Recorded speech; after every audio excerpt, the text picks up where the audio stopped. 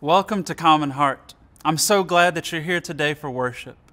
And I'm also so glad that Jesus sees us and loves us. Jesus sees you and loves you. Let us come and see together what Jesus is up to as we worship God today.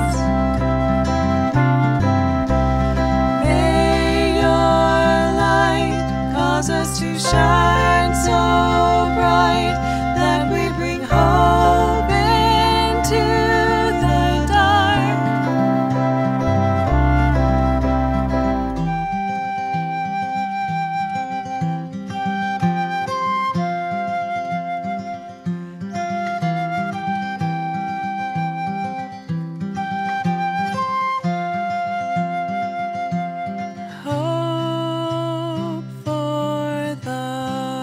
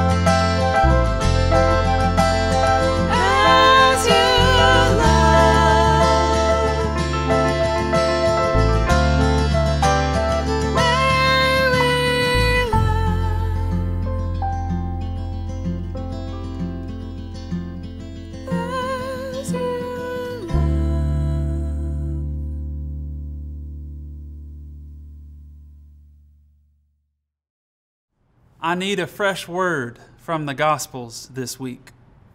Frankly, we all do. In John chapter 1, Jesus is on the move. And Jesus is out searching for people who would be willing to follow him. Hear now this word from John chapter 1, verses 43 through 50. The next day, Jesus decided to go to Galilee. He found Philip and said to him, "Follow me." Now Philip was from Bethsaida, the city of Andrew and Peter. Philip found Nathanael and said to him, "We have found him, about whom Moses in the law and also the prophets wrote, Jesus, son of Joseph from Nazareth." Nathanael said to him, "Can anything good come out of Nazareth?" And Philip said to him, "Come and see." When Jesus saw Nathanael coming toward him, he said of him, "Here is truly an Israelite, in whom there is no deceit." Nathanael asked him, "Where did you get to know me?" Jesus answered, "I saw you under the fig tree, before Philip called you." Nathanael replied, "Rabbi, you are the Son of God. You are the King of Israel." Jesus answered, "Do you believe because I told you that I saw you under the fig tree? You will see greater things than these." See, this narrative today, it tells us about the decisions of Philip and Nathanael to follow Jesus. And it's interesting to note because even from the beginning, following Jesus was met with some reluctance. Nathanael, obviously in this story, he had reluctance to follow Jesus. Philip, he was straight up from the get-go. Let's do this. I'm ready. Let's go. Let me go get Nathanael and tell him to come too. But Nathanael, when Philip comes to him, he responds, "Can anything good come out of Nazareth?" He had some trepidation, so to speak, about how following Jesus might indeed bless his life. He was skeptical about Jesus' background and about Jesus' story, and that's okay. It is okay to be skeptical. But it's also intriguing to me how Philip responds to Nathanael's skepticism. He simply says 3 words, "Come and see." Come and see. And such is the tag for this message today. You see, I hope that our skepticism and our reluctance is able to come face to face with what a healthy relationship with Jesus can truly be, what it can do for our lives, what it can do for our days, what it can do for this world we live in, our relationships and our communities. That's my hope for you and for me, to have a healthy relationship with Jesus that informs all of our living and all of our doing. I believe that's what Jesus desires with us. I believe Jesus, just like Jesus was out on the move in John chapter 1, I believe Jesus is still on the move today, searching for people who would be willing to follow, even in the midst of skepticism and reluctance. Did you hear how Jesus interacted with Nathanael? Jesus looked at him and Jesus saw him. The text says that Jesus saw Nathanael under the fruit of a fig tree. Jesus wants that good and ripe fruit in our lives. But the thing is, Jesus never invites us to come and see without first seeing us. Jesus never invites us to come and see without first seeing us. Jesus sees our skepticism. Jesus sees our reluctance. Jesus sees our hearts and our lives. Jesus knows our story and looks directly our way. And with grace, Jesus says, "Come and see what I can do for your days and your living. Come and see this is not a demand, but it is an invitation from someone who loves us and sees us and desires to be in relationship with us. But the gravity and the beauty of this relationship, it's only fully realized when we accept the freedom and the invitation to act on it. There's something in this story today from John 1 and Jesus' invitation that cannot be fully described with words. I could sit here all day and talk about Jesus, but it won't really make a difference if you and me are not willing to come and see what Jesus is truly up to in this world and in our lives. It won't make a difference if you and I have already judged Nazareth, if we've already made the decision that nothing good can come from a place that we don't even really know. But something holy must have happened, not written in these pages, when Nathanael looked Jesus in the eyes. What a sacred thing that is, to have an encounter with Jesus. These words today, they say what Nathanael did, but they do not say what Nathanael felt. I have this firm conviction that Nathanael was invited into a healthy relationship with Jesus, and it truly filled him up with something that words cannot describe. It truly changed his life that day. Perhaps that's why Nathanael was moved so quickly to respond. Something holy, something set apart seems to have stirred up some strong emotions in Nathanael's spirit on that day long ago. So much so that Nathanael was convinced to move from skepticism to confession.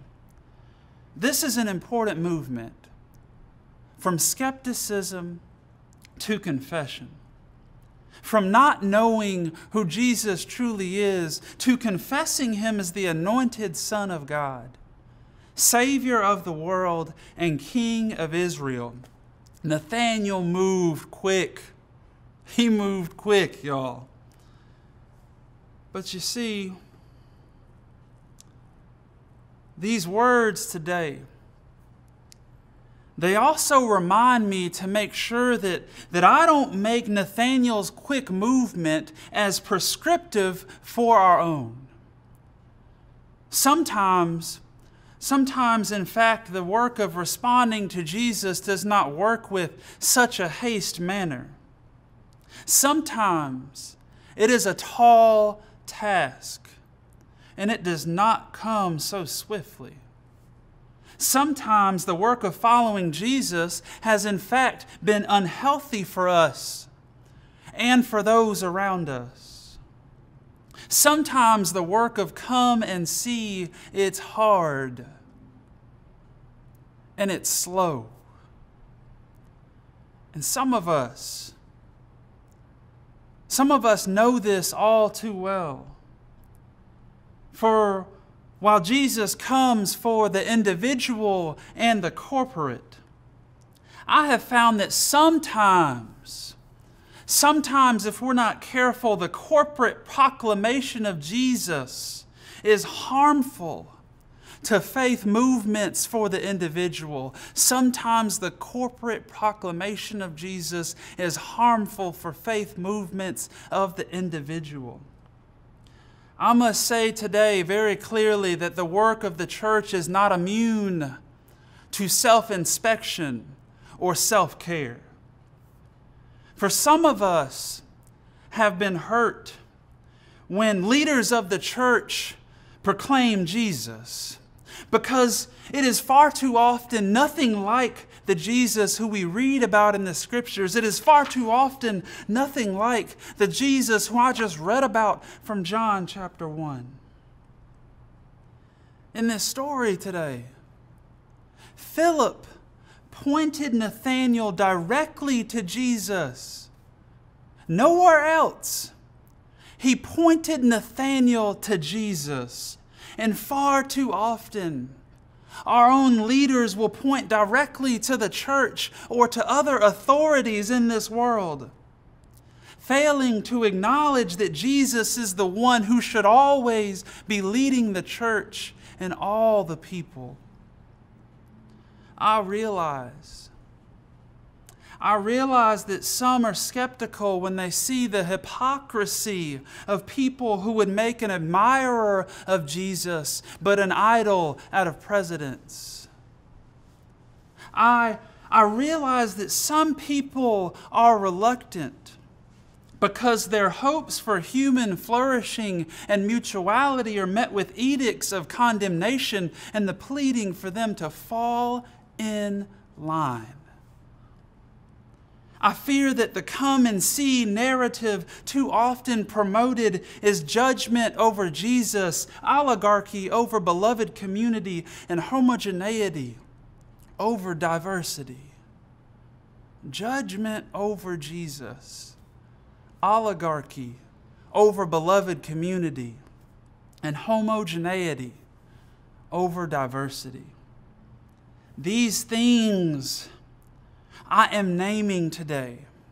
These things I am naming are unhealthy for the church. They are unhealthy for individuals. They are unhealthy for me and for you in our lives. And I must tell you today, this is not what Jesus is inviting us to. This is not what Jesus is inviting us to. When we do these things and we perpetuate this wrongdoing, it stands as disservice to the gospel of Jesus Christ. It stands as disservice to a gospel that invites us to come and see. It stands as divisive to people and incitement to hate. I'm afraid that in the church we have far too often turned gracious invitations into weighty commands. And then get this, and then we get surprised or defensive when people are skeptical and reluctant to follow. We get surprised and defensive when people are skeptical or reluctant to follow. This has to change. This does not need to be the way. Hear me today. As the Gospel of John attests, the church should never be pointing to itself or to human masters. The church should always and evermore point directly to Jesus, the author and perfecter of our faith. This is what the text of John 1 says we are invited to follow. Jesus. The text invites us to come and see Jesus, the one whom Nathanael looked face to face and felt a turning of his life. Jesus, the one who invites you and me into blessed relationship and beloved community. Jesus, the one who sees the church and is asking for us to follow him. Not buildings or slogans or pastors. Pastors should point to Jesus. I should point to Jesus. Jesus, bridge builder, border crosser, empire toppler, mighty to save. Jesus, redeemer, peace bringer, priority rearranger, life giver, hope supplier, community constructor, healer of the nations. Jesus, the one who knows us by our name and sees exactly where we stand. Jesus, the one who identifies with the fruit of our fig tree. Jesus, Jesus, Jesus, the one who bids us to follow the way to greater things and a greater world today and for our children and for our children's children. This is the Jesus we are invited to come and see today, face to face. Not Jesus who is the Republican, not Jesus who is the Democrat, but Jesus who is the Christ, the anointed one of God. Jesus is Lord, and no one else is. This is the Jesus. This is the Jesus. Hear me today. This is the Jesus who is prompting a movement, however hard and slow it may be, for all of us to follow. This is the Jesus bringing reckoning and reconciliation to our lives, to our nation, and to this world. So listen closely today. Listen closely. Pay attention. Because Jesus sees you. And Jesus sees us. And Jesus is clearly calling us by name to come and see. Amen.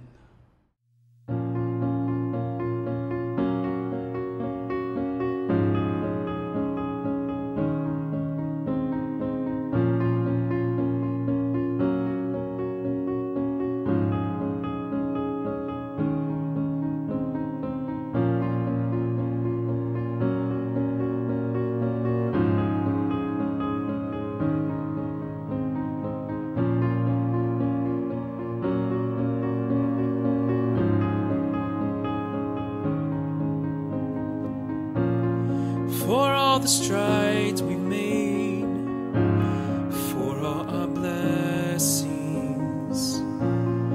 we've fallen far away from truth, turning our face away from this hurting race. We turn our face away from you.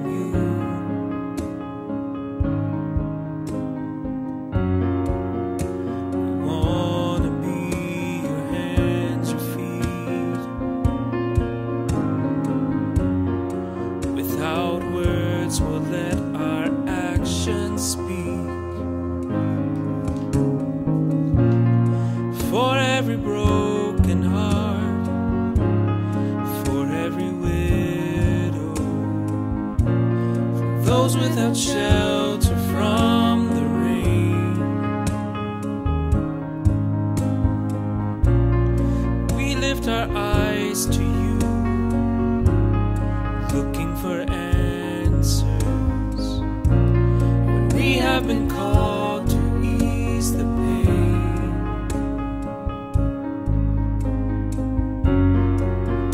We want to be your hands, your feet. Without words, we'll let our actions speak. Here we are. Words can only go so far. Draw us closer to your heart. Bring us back to you. Bring us back to you. Here we are. Words can only go so far. Draw us closer to your heart. Bring us back to you. Bring us back to you. Bring us back to you. Bring us back to you.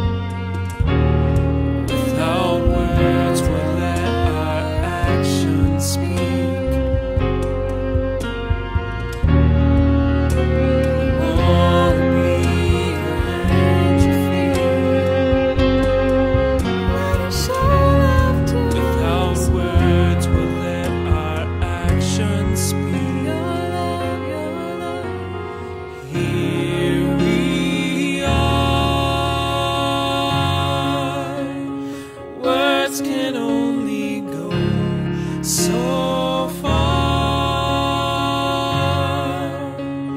Draw us closer to your heart. Bring us back to you. Bring us back to you. Bring us back to you. Bring us back to you.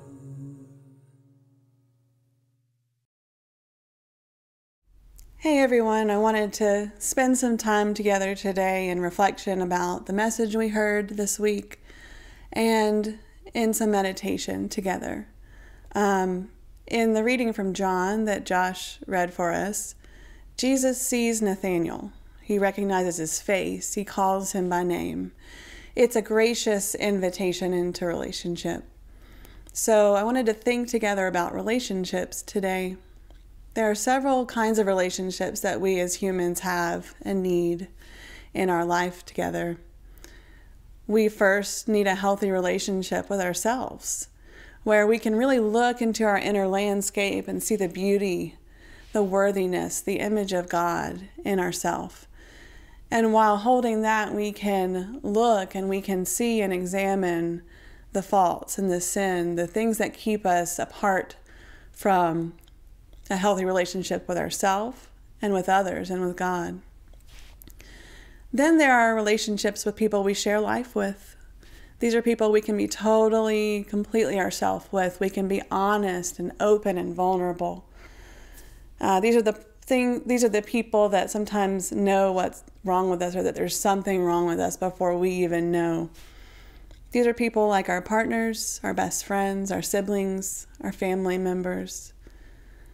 There are then people that are just sort of on the periphery of our lives, that are in our lives, but maybe not sharing our life with us on a regular basis. Could be coworkers, someone you see at the store.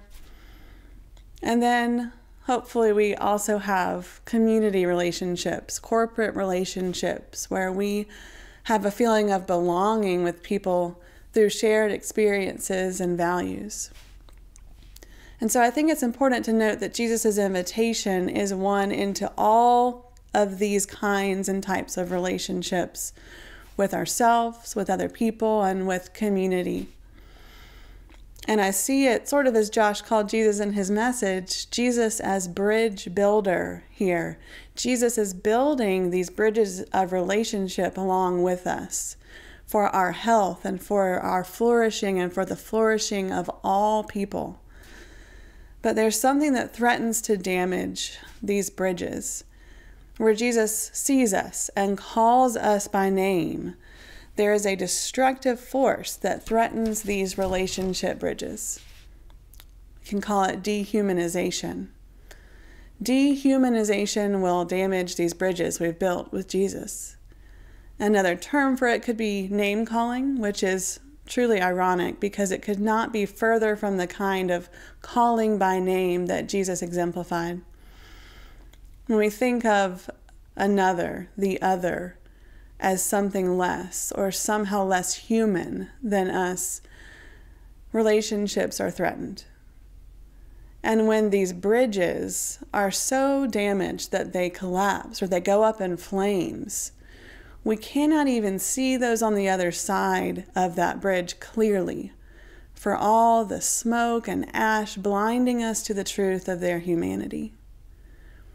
So I invite us today to come and see where Jesus can help us repair these bridges. We'll do this together through a practice of loving kindness meditation. So you see I'm here on my couch. I wanted us to be comfortable wherever you are in your home or wherever you're watching this or listening to this from. Find somewhere that allows you to have your chest and heart open and brave. Maybe roll your shoulders back, relax your neck, and unclench your jaw. And set an intention for this meditation to allow yourself to be available to whatever comes up whatever movement is initiated through these quiet moments of reflection. And just begin by noticing your breath, noticing, not changing. Is it shallow? Is it deep? Is it fast or slow? And just notice it for a couple of moments here.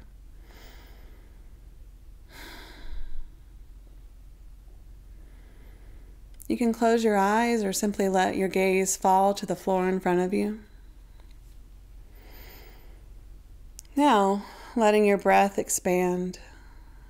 Allow the air in your lungs to fill the space in your chest, causing even more opening. And take some deep breaths together.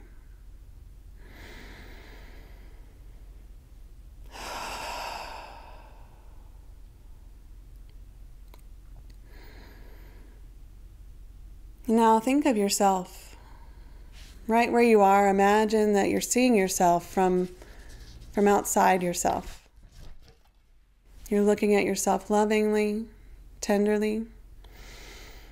If it helps, imagine the way Jesus sees you.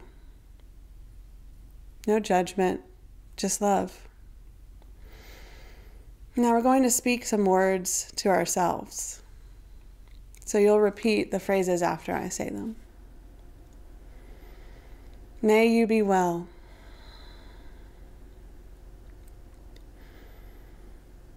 May you be at peace.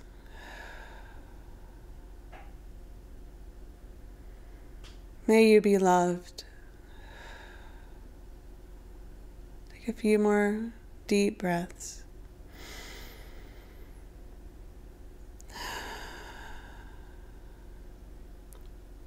And now imagine there's someone in front of you that you love deeply. You have no problem being open and vulnerable with this person. The bridge of relationship is open and healthy. See this person in front of you and speak these words of loving kindness to them. May you be well. May you be at peace. May you be loved.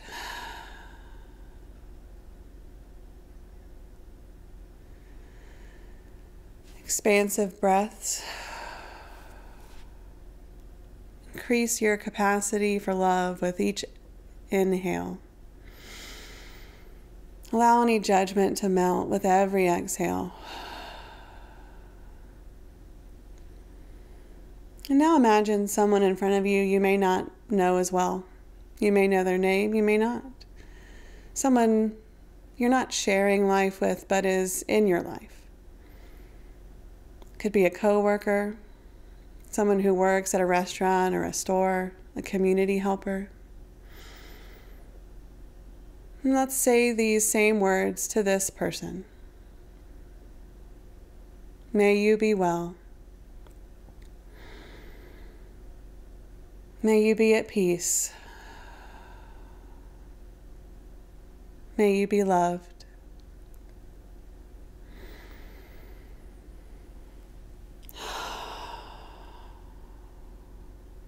And now, with your heart open and full of the non-judgmental love of Jesus, try to imagine someone with who you have trouble seeing the humanity all the time. You maybe become used to dehumanizing them in your mind. It's someone in your life, someone you know in your heart that they're not a bad person. You may have just had a disagreement with them or disagree with them on politics or religion, any number of things. Someone you've had a relationship with and that bridge has been damaged. Not someone that has caused you trauma, but someone with whom you just need some repair with. And let's say these same words to this person. May you be well. May you be at peace.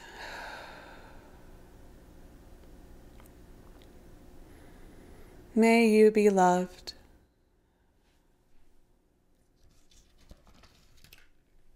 Now turning your gaze inward, acknowledge whatever emotion or movement has been initiated through this practice.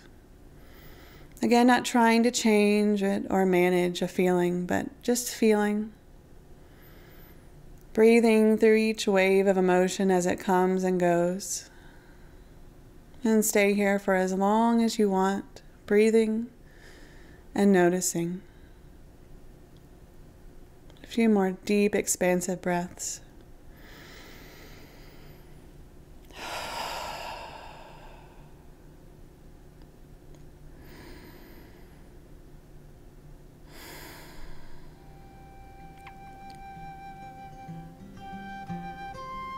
May you be well. May you be at peace. May you be loved. Something holy happens when we encounter Jesus, for this grace is always inviting, welcoming us to new heights of love and life. Let us respond to Jesus this day with dreams of beloved community, hopeful action for a greater world, and inspired faith in Jesus as Lord, the one we are to follow. Amen.